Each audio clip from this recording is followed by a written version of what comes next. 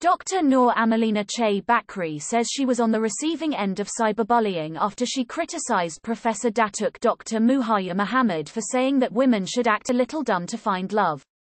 She posted screenshots on her Twitter account of people sending her hostile and malicious messages, such as one from a person saying that she was dumb for not understanding that the advice to act dumb was only a figure of speech. Another social media user's criticism was in a similar vein, adding that it was a shame that she was a doctor, while yet another called her a kampung girl, telling her to repent and remember her roots, adding that she should not use her title to attract attention to herself. In her tweet Friday, Dr. Amalina asked for the public's help to report the Instagram accounts of those sending such messages.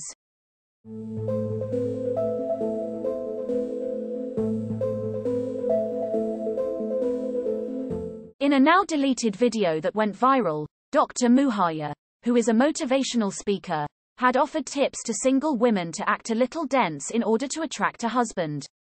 She had also said women who are too ambitious or driven have high levels of testosterone, and that men shy away from them.